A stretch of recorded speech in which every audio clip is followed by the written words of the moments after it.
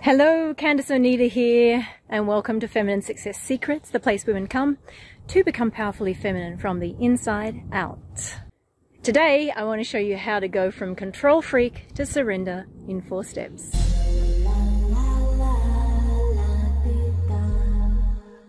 So this video is for the control freaks out there, and you know who you are, and any of us that identify with getting stuck in man mode, even a little bit, relate to the control freak bit. Just a little bit, if you're being honest with yourself.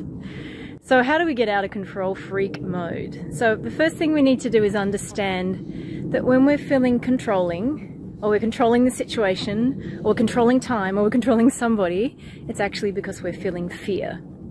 So in fact, the first step is to feel the fear. Acknowledge it.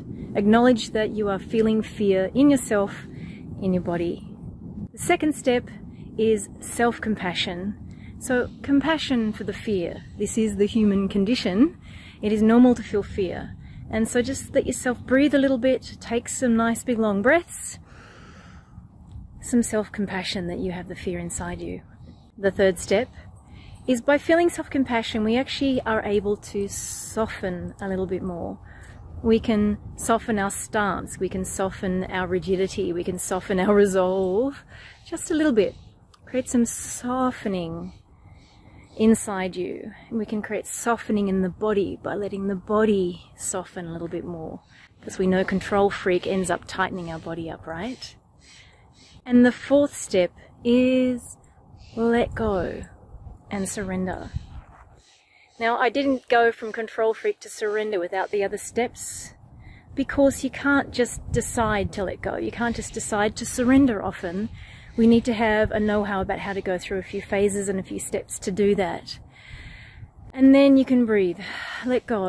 And you can even ask yourself things like, do I really have to do that in the next 5 minutes? Do I really have to push this out? Do I really have to? Any have-tos, any shoulds, they're kind of within the control freak realm, aren't they? Okay. So, if you liked the video today, give me a thumbs up, and I'd love you to put a comment below about when you find yourself being the most controlling, and any tips you have for how you go from control freak to letting go or surrender. And remember, when you have the courage to go out there and shine, you give others permission to do the same. So let's all go out there and shine this week.